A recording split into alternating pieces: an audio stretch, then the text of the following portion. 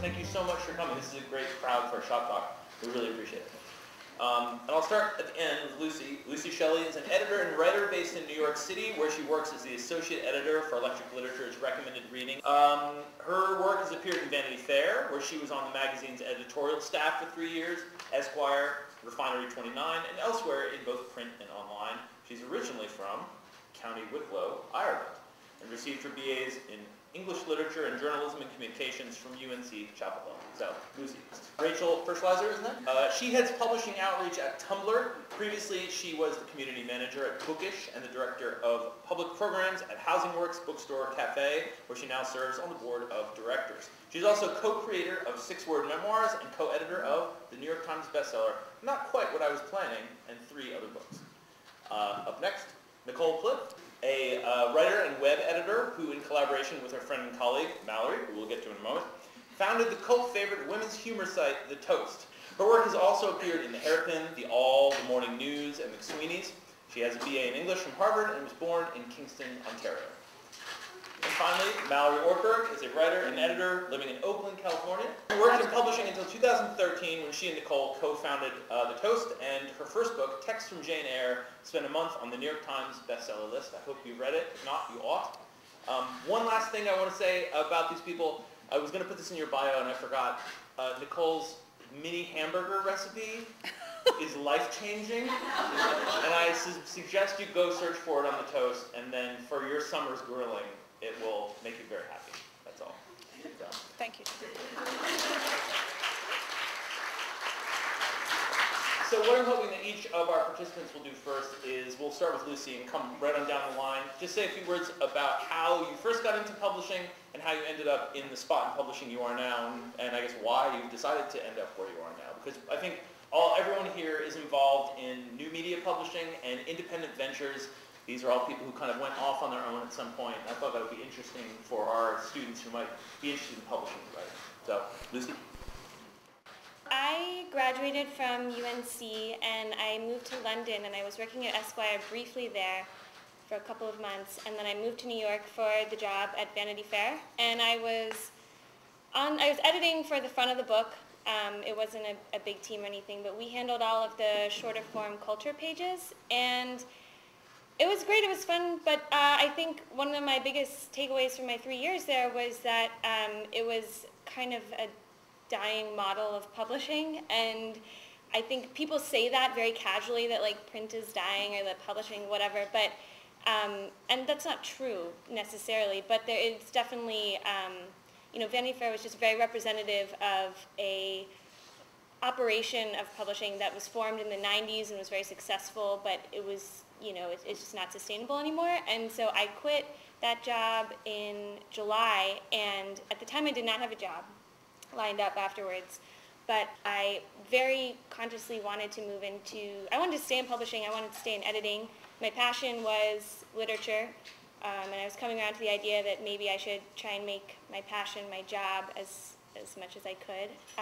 So I just emailed Electric Literature and was like, I think you guys do really great work that basically represents where I think publishing is going and what I would like to do. And they were like, that's great. And then it was quiet for a while. And then the organization just happened to be growing, and the associate editor position opened up. So I applied, and I went through the application process, and you see me here today. So it worked out in the end. But yeah, I think in terms of how I ended up here, I had like a very concentrated version of like the large trajectory that publishing has taken probably over the past 15 years in terms of the changes that are affecting the industry. And I guess in some ways I was lucky, because I definitely saw firsthand from like a big name legacy brand that if they don't change a lot of their methods, then I don't know that those brands will be sustainable or see the success they have seen. So yeah, I'm a recent addition to the Electric Literature team, but I love it, and hopefully all of you do too. And it's again an exciting moment to be there, because we actually just announced that we will be moving over to Medium, and they've announced a publishing partners program, so it's not they're trying to reposition themselves away from just being a blogging platform to actually being a publishing platform.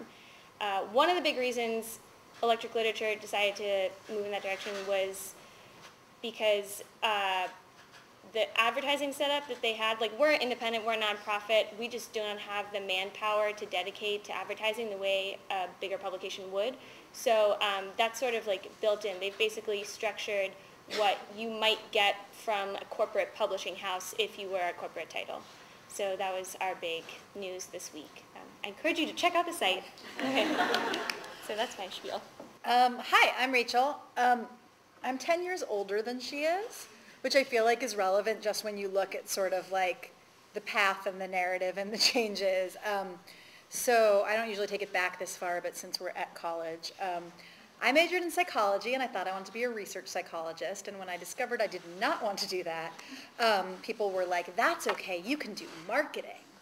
And so I took a marketing class at Wharton, and they brought back a woman, someday she's going to find me, this woman who had been very successful marketing cream savers, like the lifesavers that are creamy. Wait, what? And that's a thing. It was a thing. I don't know if it's still a thing. Point being that she was like very impressive and very successful, and I was like, wow, I cannot imagine caring if anyone buys cream savers. And so I got a job in marketing for a theater company because I figured I cared if people went to the theater. And I ended up in Broadway PR, and that was kind of not good. And then when I was unemployed, all I wanted to do was go to bookstores and like hang out in used bookstores and drink coffee. It was the only thing to get out of my house. Did you stop flirting while I'm talking? One of my readers came. Many of your readers came. Look at them. And so then I started applying for jobs in publishing, and I applied on hotjobs.com, which dates me. And also I point out, because I think a lot of people think you can like only get a publishing job if you like went to Harvard or you know somebody, and I just applied on, not that there's anything wrong with going to Harvard, and I applied on hotjobs.com, and I went in for an editorial job, and they were like, your experience is in PR. And I was like, I'm 23, I don't have any experience. And so they encouraged me to go into book PR, and they were like, you can make young people read, you can make books cool again. So I was in publishing PR for like 3 years. Some things were great about it. I learned a ton about how Big Six Publishing works. I learned a ton about just like being in a big company and having like a water cooler and a cubicle and an HR department, which I actually like do think is really useful when you're trying to figure out how to make money in the future.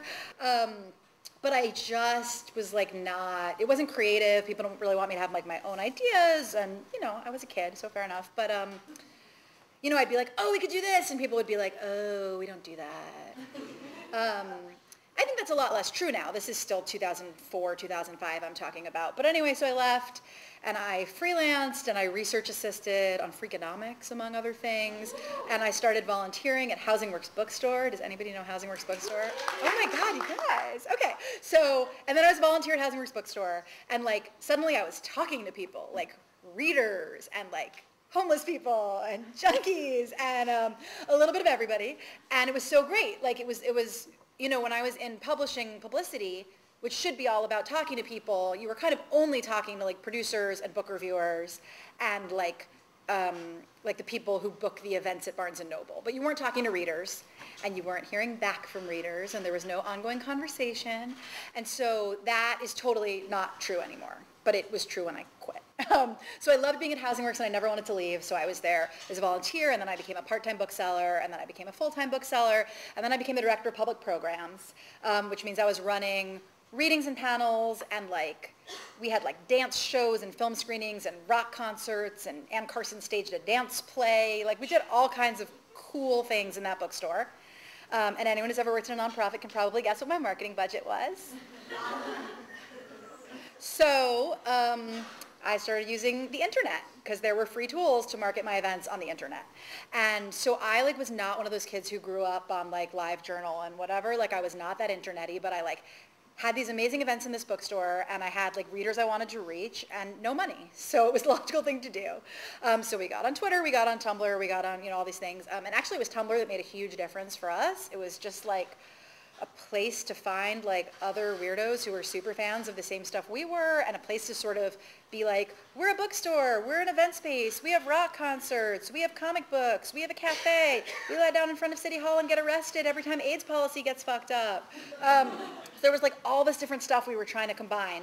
It was super successful for us, and so I did that for a bunch of years, and I kind of got known as someone who could take like old school stuff and make it work online, like not with like big money advertising and hashtags, but just with like talking about books and talking about art and talking about music in these new ways. Oh God, there's so much more. I'll speed it up. Okay, then I did the 6-word memoir books, which were a project that started at this blog that I was working on, and then it like, that was like in the 2006 when they were like chasing after cool websites to do book deals. Not so true anymore. But we did this book, and it had 800 contributors, something like that, and we got a contributor copy for everybody in the books and sort of included everybody.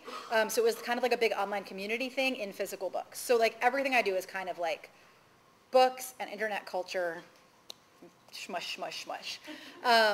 And so now I work at Tumblr, who knew me because I had started the first successful bookstore Tumblr. And my job there basically is to work with authors and booksellers and publishers and libraries and nonprofits and assorted other stakeholders in our community, universities sometimes, to sort of facilitate all these kinds of online communications. And so we have the Reblog Book Club, which is an online book club we can participate in from anywhere at any time. And we have like all these interesting new ways for authors to reach audiences. And I love it because it is marketing and it is digital strategy and all this other stuff that I can't say without doing this. But it's just this very genuine thing of like taking books and writers and writing and bookstores and libraries and the people who will like those things and helping them find one another. So I'm kind of like an internet literary matchmaker. The end. Okay, thanks. Nicole? Sure. Hi, guys. So this is good? Okay, so I graduated from Harvard in 2005 from the English department. I did a thesis on the intersection between medieval and Renaissance English drama, which I could not talk about now if you paid me, but it was great. Being Canadian and having no money, I knew I wanted to stay in the States, which is what we call this place. And I knew I wanted to be involved with books, ideally, but no publishing jobs will sponsor you for a visa. So I had to find a job that would sponsor me for a visa. So I went to work for a hedge fund. And so I was working for a hedge fund, and it was great. And I was in a very touchy-feely human capacity at the hedge fund. I never touched the money, nothing like that. And then I had gotten married to someone at the hedge fund, and in 2008, he said, I think the economy is going to collapse. We should leave New York.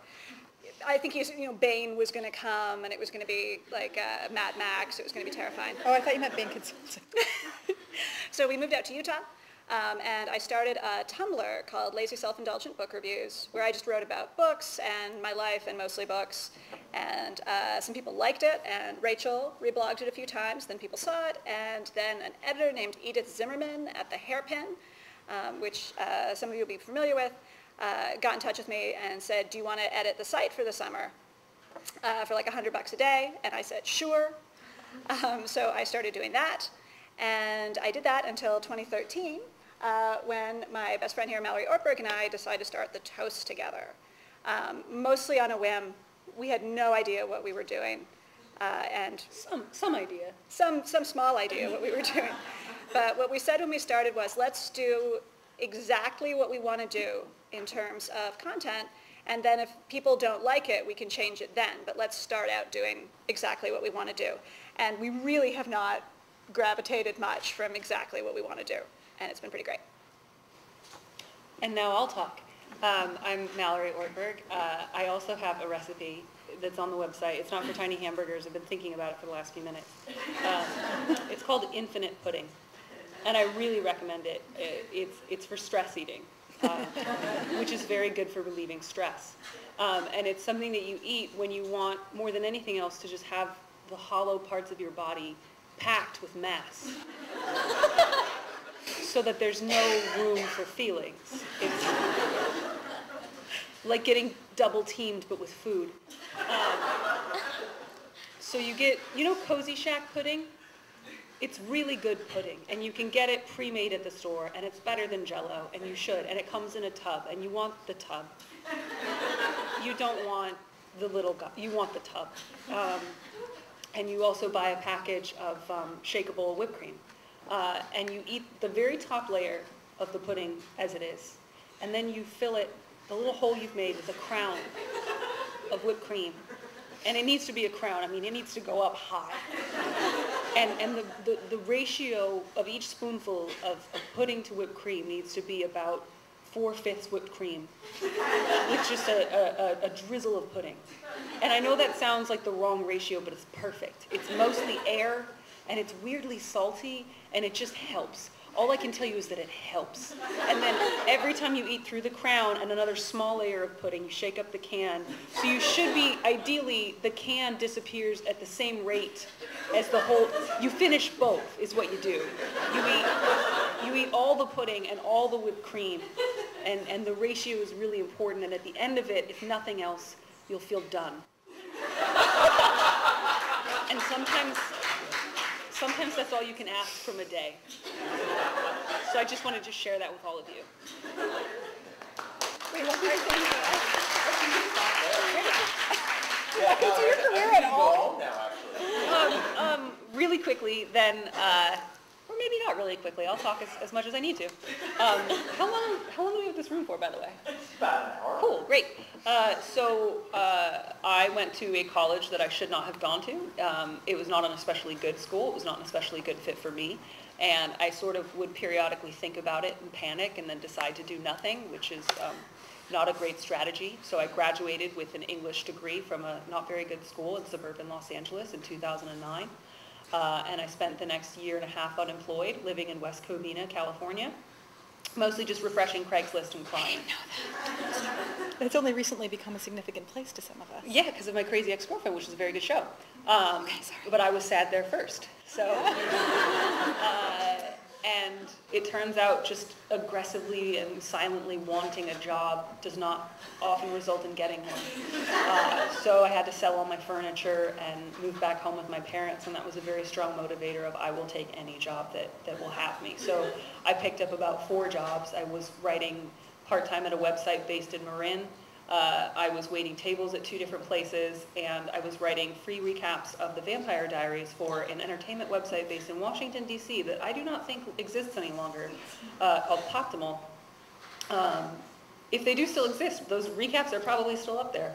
And I also worked part-time at a hyper-conservative think tank called the Hoover Institution. It is attached to Stanford, and I was very happy to have a job there, I can tell you that much. I would pass Christopher Hitchens on the stairs and just think, this is worth it. I'm getting $8 an hour, that's all I need. So I did that for about another year and made enough money to move into a studio under the overpass in San Jose, right by the Winchester Mystery House, which probably none of you are familiar with. It's a great place. And then I got a job in academic publishing for Cengage, which publishes academic textbooks, which you guys are probably familiar with because we charge you way too much money to buy them. I worked there for about 3 years, and like you were talking about, it was great to have an office and go to an office and learn about that and have an HR department and all that. And I remember pretty vividly getting to a point where I would drive to work and think about what would happen if I drove into the median. And that was when I started thinking, I think I might need to quit this job. And it's a much better problem than, this is really dark. I didn't mean for things to get so dark. It was a much better problem, right, than slowly running out of money and lying in bed in West Covina. But I just have this very intense sense of if I don't do what it is that I really want to do, I don't think my life will have been worth it. So that was where I was at.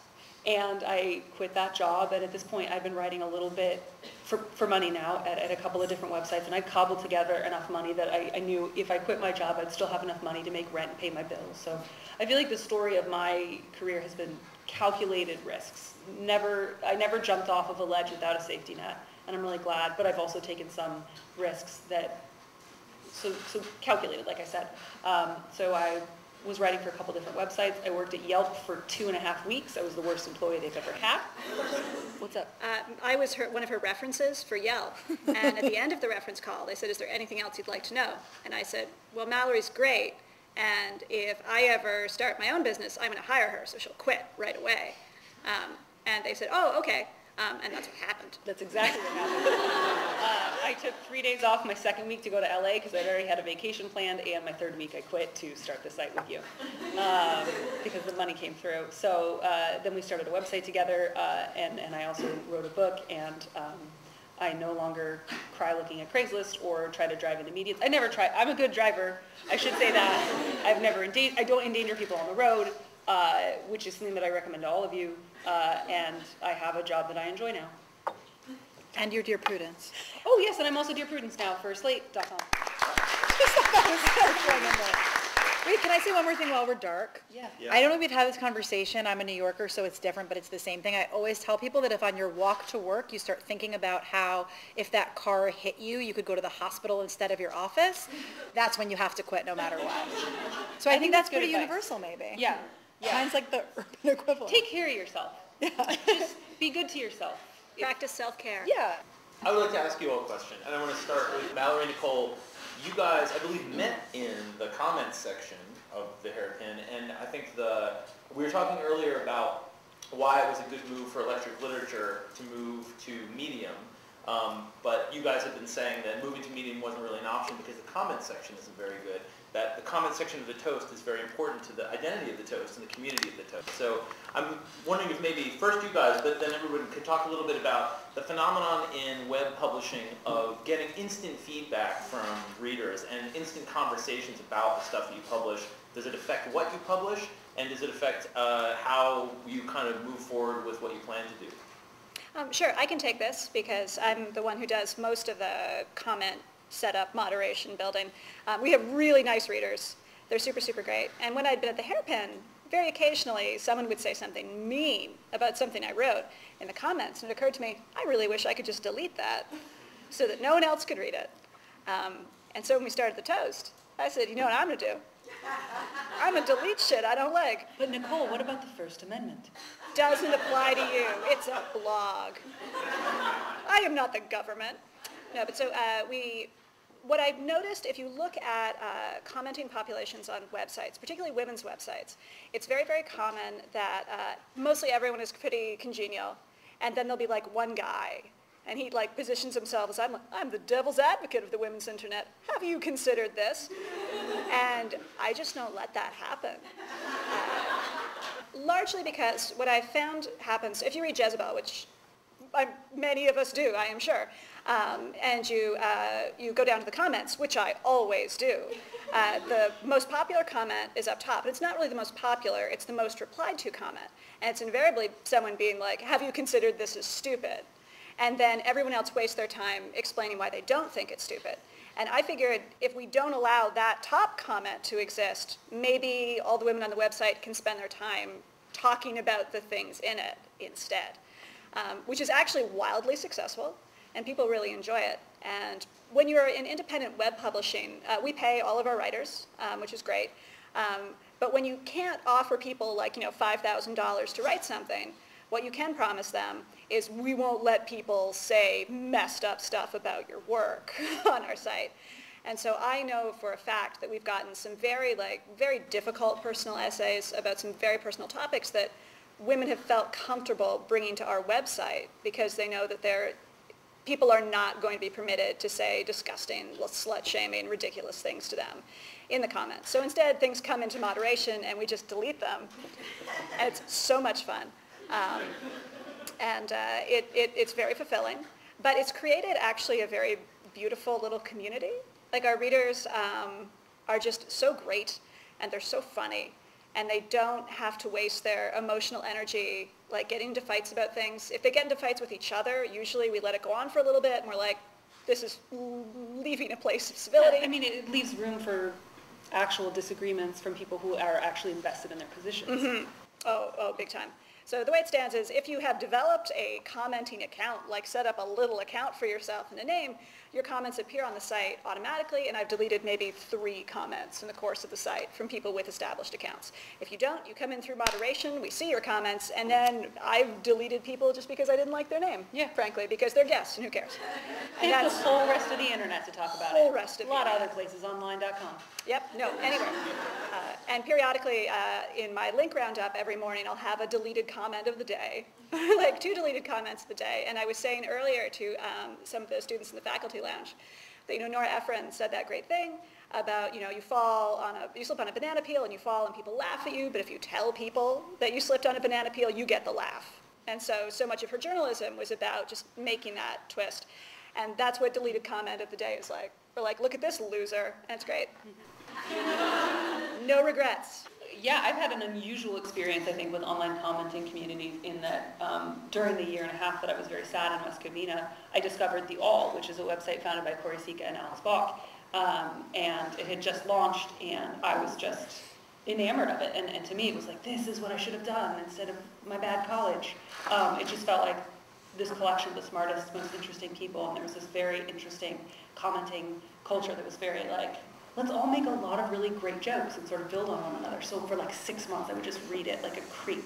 And then I like finally started thinking, okay, what's my first joke gonna be? Like, I would like get up early, like, cause obviously I had nothing to do. And I would get up early and like, cause they publish on East Coast time, and I would think like, okay, I'm ready, I'm gonna make a joke. And like slowly but surely, like my jokes got some like thumbs up or whatever. I'm just like, this is how I'll start my career. And weirdly it was, which is not career advice I can give anyone else. But then the hairpin came along and I was like, I'll make even more jokes here. And I did. And Nicole became the editor and I was like, I'm in the comments a lot. Do you like me?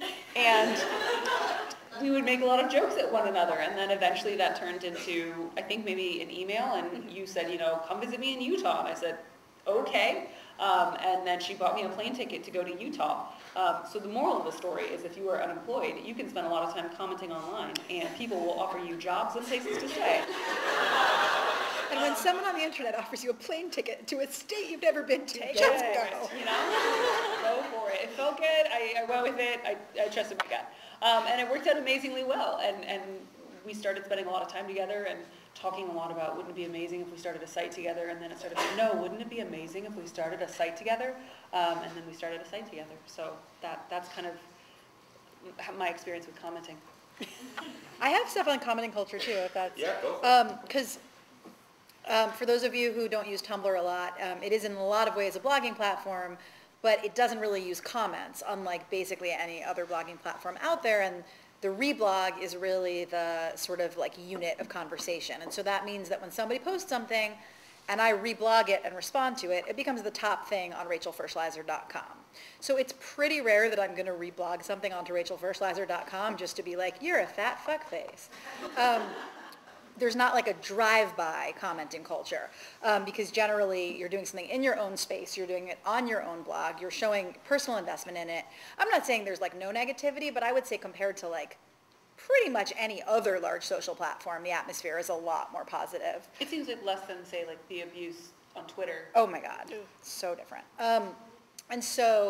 And similarly, like when there are people you reblog a lot, you build these relationships because you're not limited to a character count or anything. So like someone will write something and you'll reblog it onto your blog, and sometimes people will respond, with like 10,000 word essays. And on the Reblog Book Club, which is sort of designed for this, it's just cool because somebody can say what they thought of something a character did, and then someone else reblogs it and is like, oh no, but I hated when she did that because blah, blah, blah. And then someone else reblogs it and is like, no, but you were supposed to hate it. It's okay because you'll see when it comes to the next chapter, whatever. So those kinds of conversations are happening, and I think it was very much designed that way on purpose. And when people look at it and like can't find comments, sometimes they're really frustrated by it. There are replies now, but that's sort of a separate thing. But just, they're back, okay? But I think that, but the unit of Tumblr is very much about the reblog, and I think that's why it's helped so many writers find each other. I have a large following, but like I've reblogged writers and had them hear from 3 agents like the same day that I reblogged something by them. So that kind of like quick communication is amazing. And I think, online in general, just being like a woman in tech, if I may, we talk a lot, right, about what your options are when you start something.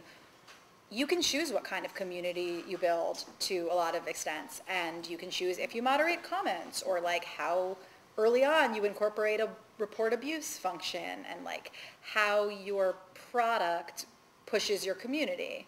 And I think that we're currently like having this moment where a lot of founders are like, I just built the thing, I don't know what you think I should have done. And then a lot of people explaining that there's a lot they could have done. So I think that if you go into sort of like online writing jobs and like platform jobs, there's a lot to think about in terms of how to preempt these kinds of things and how to garden your online space. And yeah. Can I ask Lucy about Electric Lit? I feel that Electric Lit's model is a little different from what we've been talking about so far. It's part of its mission, I think, is to adapt itself to whatever new web technologies will help move it forward. So do you want to talk a little bit about the switch to Medium and what EL's mission is at the moment? Yeah, principal reason that we moved over was because our central mission, the central part of our mission is just to be adaptable and adjust to new technologies and be not responsive but proactive on where we see digital publishing going. I also think, I do want to say that I think commenting doesn't necessarily have the same bearing for electric literature than it might for the Toast, because the nature of our content is quite different, particularly for recommended reading. And just to clarify, Recommended Reading is one of the magazines of electric literature. It's the fiction section, and actually John's magazine, Okey Panky, is another. So comments for us wouldn't really affect our experience in quite the same way. I mean, mostly it's, I think, where you really see the kind of engagement online that affects a website like Electric Literature would be Twitter, because that's where people just like, they gain prominence in the wider literature conversation, and that's where we would notice them. So like if we publish a book review and there's a bunch of comments about it, well, you're reviewing a review in a sense. Whereas like if you were to, you know, start your own blog, or like you are active on Twitter, that's where something like Electric Literature would know you. And absolutely, we have reached out to people who, or they have reached out to us, and it has led to partnerships, hiring, like jobs, all that kind of thing. So I just think it comes from different avenues, but of course, you know, like the online discussion is hugely important to us. Can I ask you guys to interrogate the idea that, of course, we're hearing a lot of quitting your job and doing the thing that you have a passion for, which I think we all want to do, especially when we're in the arts in some way. And I know a lot of you, Cornell, especially undergraduates, your folks are paying for expensive college, or you're going into debt to come to school here, and you want to think that you have a path in life. How difficult was it for you guys to choose an alternate path? What were some of the challenges you faced as you made your way toward that goal? Or was it even a goal? Was it more serendipitous? I love saying serendipitous. It makes me feel smart. And that's something I've been thinking about a lot lately, because I think often it'll get framed as you are either following your dreams or you are at a dead-end desk job that you hate. And there's nothing in between those two things. Those are your only two options. So you either have to, you know, leap off into the unknown and things are great, or play it safe and have a desk job. And I think there's been times in my career where I've been really lucky, where I've been able to take a risk. But those are risks that I won't always be able to take. And I think there's a lot to be said for being able to live, All the pudding you want. Or some of the pudding. And I think especially as a founder of something, it can be very easy for me to say and to kind of buy into the sort of like TED talk. It's great. Follow your dreams. It'll work out. And then I think, oh, well, you know, I lived in a studio apartment with no windows for the first 2 years. I didn't have health insurance for the first 2 years. I don't recommend that. That's not something I would ever want to ask of an employee. That's not something I could have done if I had people financially dependent upon me, or if I had a chronic health condition. That's not doable for a lot of people. And if we had had to quit the Toast and I had had to go back to publishing, I would have just found another way to write in such a way that I no longer felt very, very distressed. And I think that there are ways that you can, sometimes it feels like if you're not doing something 100%, it doesn't count. And I think there are ways that you can build towards something that's meaningful while also not risking your health or your well-being or your financial security that's really important. And I think it's really important to look for what's the next right step, not how do I get to what I want right now. If that makes any sense, I think that's sort of how I feel about it. Before I started working at Vanity Fair, that kind of was, I saw that as an endpoint. It was like, I was like, and I'm sure it helped you. There's a difference between quitting a job at Vanity Fair and quitting a job at some place that's not Vanity Fair. So that helps you to begin with. Yeah. So I had kind of learned at that point that it's wrong to go at it with the approach that like the next step is like the step, or like that's the big picture, because it's not. I think that's something that's going to constantly evolve. So as soon as I was kind of able to make that mental shift, I think being a freelancer, like it's not easy, and like I also did not have health insurance for a period, but I really strongly encourage all of you to get health insurance. Yeah.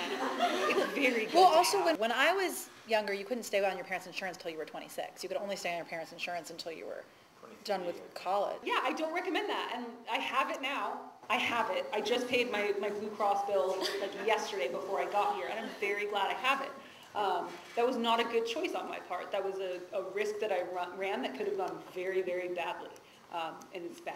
And it's whatever. Everyone has a very different situation. Like, obviously, we don't even need to get into the whole thing, but it's like tiny little things. Like, I had $700 rent in Soho in Manhattan when I started volunteering at Housing Works. Whoa. 6th floor walk up, 3 bedrooms, no living room, shared with 2 other girls, but still. So that like, and I lived there until I was 30, and like, so that enabled a lot of stuff. Housing Works, because it's not really a bookstore, it's really a large healthcare nonprofit, gives you full benefits if you work 20 hours a week or something. So I was like the only part-time bookseller in the universe with good healthcare. So like things work out. But I will also point out, like I get asked to do a lot of panels about unconventional careers, and like, yes, my path has been somewhat unconventional, but like I work for Yahoo. Like, I work for Tumblr. Yahoo bought Tumblr. I got some money when that happened. Not like a stunning amount, but, and like I get a paycheck every 2 weeks with taxes withheld and insurance, and I go to an office and they cover my meals and this manicure. Like, I just like, I want to. Manicurist at Tumblr? Massages. Oh yeah, tech is fucked up. And like whatever, and we could talk about all the things about tech that are like not a comfortable place for a bookish person, and all the things that are amazing, because like most jobs, there are wonderful things about it and less wonderful things about it. But I think that a lot of people discount, in fact, I have this fight with my husband sometimes, like you're not like either an artist or a person with a job, right? And I think that like what a lot of people I know, and all my friends work in publishing, but like a lot of people I know, like the job is the thing. Like for me, like I want to be a person who like builds bookish communities online and in person, and like that's what I'm doing, and that's what I want to be doing. And like it's okay that I'm like not trying to get a book of poetry published. Like this is my thing, and I get paid to do my thing, and that's really lucky and awesome. 2 other things that I feel like are important to talk about here, one of which is when you have a job that's also your passion, something you don't always realize is that you will drive yourself to the point of complete collapse. In a way that you will not do if you have a job that you just see as your job. When I had a job in publishing that I just thought of as how I made my money, I was really good at leaving at 5 o'clock. And I was really good at calling in sick if I wasn't feeling well. And I was really good at when I go home, I don't check my work email. Because it was just my job. And now, we're coming up on the 3rd year anniversary of the Toast, and we start to have really frank conversations of like, we're not burned out, but like I see it coming. I took a week of vacation in our first 2 years, and I've written at this point close to 1,900 posts, and it's a lot. And both Nicole and I treat ourselves in ways that we would not treat employees, and that's something that we're kind of having to come to terms with. If part of being a startup means that you have to devote yourself to 70 to 90-hour work weeks, at a certain point, your physical human body will say, no, thank you. And that's very real, and that's very significant. And the other thing I think is, this is the first year of my life that I have made more than $50,000. And it's really easy, which is not, my God, like, it's good money. But it's something I'm dealing with the first time, and I have a tendency with money to think, whatever's happening right now, that's going to be the course now. So I can think, like, this is just it. I'll have multiple streams of income. I'll have a job here, a job there, and a book and some stuff, and I'll just constantly make more money, as opposed to, this is a flush year. I don't know that next year will look like this. Pretty sure 4 years from now it won't look like this. And it can be really easy for me to think, this is my new bar. I'm going to clear it every year. I'm going to always be making this much money or more. And I need to bear in mind that websites sometimes die. I don't know if you've been online, but it doesn't it doesn't look the same that it did 5 years ago. You probably don't visit the same sites that you even visited a year ago. Second books don't become third books. Speaking gigs dry up, so I need to also think about a lot of the income I make is as a contractor.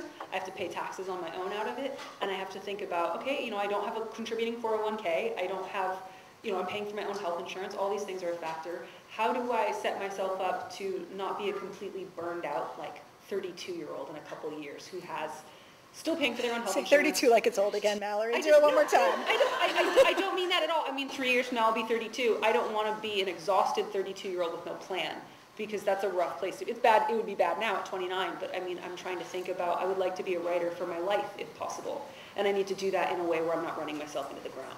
The idea that because last year you made $25,000 and this year you made $50,000, that's what your career looks like. Yeah, next year it'll be 150 and then 300. When in fact a career is not a line, it is kind of a mess. Yeah. And things that you think are stable are things you're going to have to completely reconceive of in a couple of years, and other things are going to come out of nowhere and surprise you at different times. Right, and I say this constantly, right?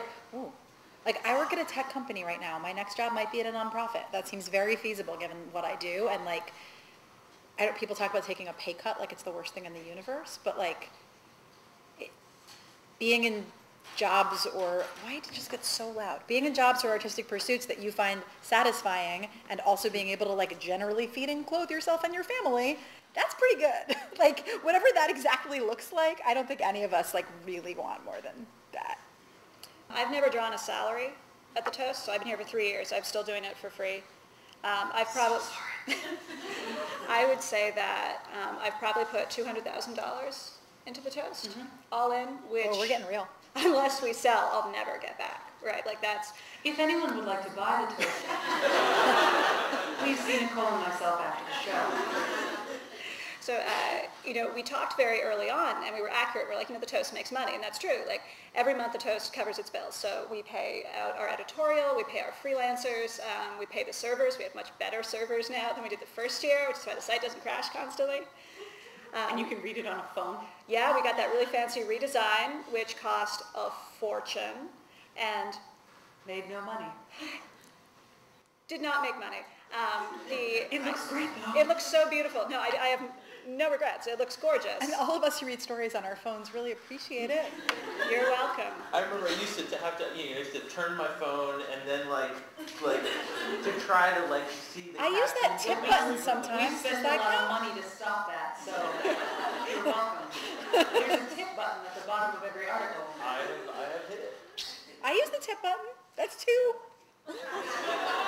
It's not I encourage people to stop using ad blockers. I totally understand that people use ad blockers, but they are the death knell of our industry. Until we did the redesign, I was using an ad blocker on our website, and it came up during a meeting. I didn't know that they weren't using them too. I forgot we need ads to live. So I get it. But this is the thing. A site can make money every month and be able to pay for things. So the fact that I don't draw a salary meant that we were able to hire Nikki Chung, who's amazing, and pay her a salary, and she does great work for the site. The costs that get you in independent web publishing are one-offs that just come up out of nowhere. So there's your initial startup money, but then there are things like, well, it was New Year's Day, and I woke up, and I had a text message from our bank account saying that we were overdrawn on the Toast. I'm like, that's weird. And then I look, and apparently our accountant had paid a $12,000 tax bill on our behalf without checking with me first. We did not have $12,000 in our bank account. So the government got their money, but I, in my jammies, New Year's Day, got to drive to my bank and give them $20,000 of my own money to put into the bank. Now, obviously, the elephant in the room there is, why does Nicole have money to throw at the Toast constantly? That was the hedge fund part.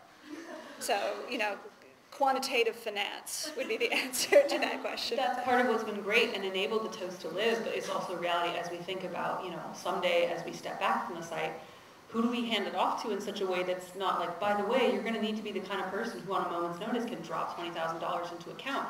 That's a lot to ask of someone. Or to ask of somebody else, hey, are you cool writing 3 to 4 posts a day that bring in like several million page views a month? That part's me. I don't have any money. But you're very talented. I have a Honda. Just when they're done. I could afford to pay for my tags this year. I did it 6 months late, but I did it. I just wanted to point out that the structure that you just described is also basically life. Like, you can be bringing in enough money to pay your bills and everything's fine. So and then there's the question of, like, if you break your leg, if your kid needs braces, if your mom loses her house. But it's not just health, right? But that's what I'm saying is, like, I think about that all the time. Like, sometimes I'm in a place where I'm making enough money to cover everything totally fine now, but what about your oh fuck fund? Yeah. Right? Like, and that's basically what you're talking about. The toast is profitable, but sometimes it needs a no fuck fund. I feel like a lot of the businesses we're talking about too, Housing Works is one, Electric Literature is another, are run as nonprofits and depend on like people hustling for grants, people hustling for donors, like trying to find people who are extraordinarily passionate about the things that we are passionate about in order to fund what we do, you know? And even the people who are operating as a for-profit business are doing the living hell out of it all day long, I think. I mean, how many paintings have you captioned? All of them. We are definitely close to wrapping up with Western Europe. We are... There's a whole world out there, though. Yeah. But I think this speaks to a larger point about independent publishing, which I've tried to be very transparent about on social media and elsewhere, which is that you have to have a bailout, right? And so there, you know, in our case, that's me. And in other sites, that's that they're a remora on a much larger thing, which is often a great idea. So I've had a lot of readers and people email me and say, hey, can I pick your brain about starting a website? I'm like, oh, please, call me right now. And the first thing I say is like, is there a company that will underwrite you for this so that you're generating content, but you're hooked into their existing accounting structure, their existing legal representation, ad networks, all of that stuff. Because if that's the case, you are going to be in a much, much better situation. Does anyone want to ask our guests a couple of questions? Yeah. When you were doing entrepreneurial things, did you have any mentors, anyone else around you that had done that before? No, I was making it up. Definitely I was making it up as it went along. I have an older cousin who yells about networking a lot, and she's completely right. It is how everyone gets all jobs they've ever had, which is a really bad system. Jobs.com. It's terrible. All right. I would say that I think about this more from the opposite perspective, which is that I really do try to be a good resource for readers and people in the community who want that sort of advice from me. And I think if you can give an hour of your time to have a phone conversation with someone about this process, like that's great if you can do it. I certainly would have loved, in retrospect, to have spoken to someone who knew what the hell they were doing. Yeah. It must have helped to edit another site first, no? Not for the business side? I didn't do, this is something else Mallory and I talked about when we talk about burnout, which is that Mallory is burnt out because she writes constantly, or is approaching that. Let's be clear, like I'm okay. Nobody worry about me. She's putting lipstick on, she looks great. I have just gradually over time, as the site has gotten bigger, I've just moved into a place where I'm doing all of the random businessy administration stuff, which is not what lights a fire in my belly. You know, like I've had to step back from writing to do more of things that just don't motivate me in the same way. But that's also been a great challenge, you know, like I remember when we were doing the redesign, I would be on the phone calls with the team. And remember that first day, I was like, I sounded really smart. Like I was just talking very about the front end, the back end, rev flow, how the first quarter is usually lower. And I'm like, I have become a woman. It was awesome. Please email me and I'll be happy to talk to you and be a resource for you at any point. If I may flip side that just real quick, I don't know if it's because I live in New York or because I work at Tumblr or what, but I get asked for phone calls and coffees like 17 times a day.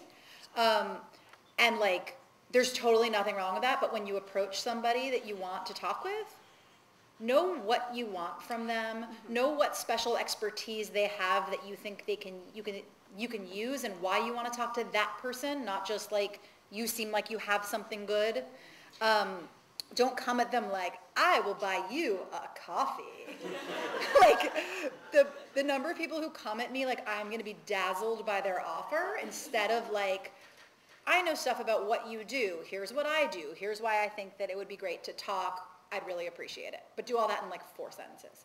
That's my best advice for asking people, and then like, I think we're all like super happy to do it. Yeah, I think mentorship is, I wish it was like an easier thing for women. I don't think like it's as easy a thing for women to like engage in. I don't know why I feel like it's gendered, but just based on the experiences of my male colleagues and based on mine, I think it's like definitely. So, I mean, I get a number of emails just from undergraduates asking for advice, and it's not even usually about, it's not that I get frustrated they're trying to dazzle me, it's just that it's like a very thinly veiled kind of like, can you get me a job? And like, Yes. Which, just to make you guys feel better, I totally did during that year and a half I was unemployed. And I did it just like you said. I was just like, anybody that I could like lash out at was like, you have a job, you seem employed, can I just absorb that for an Right, hour? I would have ignored her email. It hurt. It hurt. It was physically painful. I was like, I can't be unemployed another minute. Please just stand near me and look employable. I think there are a lot of us who feel like Liz Lemon's, like desperately wanting a Jack Donaghy figure in your life, and sometimes you just have to fake it until you are Jack Donaghy. Yeah, that's what I was going to say actually, that like, for me, mentorship, your like, own shoes. I don't so much have like senior people I look up to so much as I have like amazing peers. I have like a group of women who do like internet book things, including Halima and Steph Opitz, who runs the Texas Book Festival, and Amanda Bullock, who runs Wordstock, and Maris Kreisman, who does kind of my job at Kickstarter, and like, it's G-chat basically. Like when I need to do something at work and all the people I work with are engineers and can't give me good advice, it's this sort of group of like peer mentorship that I like hop in a group email or a G-chat and get amazing advice from like the most brilliant women in the world. So, and I do think that's like a new thing to evolve as publishing has gone digital, because like that just didn't exist. I don't totally. think. Oh yeah, it's G-chat. I mean, and also the people in this room, like they don't mentorship doesn't have to come from someone who's like already made it. Like in 10 years, the people in this room will be like everywhere. And so building those connections now is only going to be valuable. This is also how mostly women in the industry warn each other about other people, you know, who are not trustworthy. This is, it's an informal network in that respect. Which is all of my DMs are. Oh, absolutely. No, there's very much that. They'll see you conversing with someone on Twitter, they're like, oh, by the way. And that's very useful information, which otherwise might not have been available to you in that way.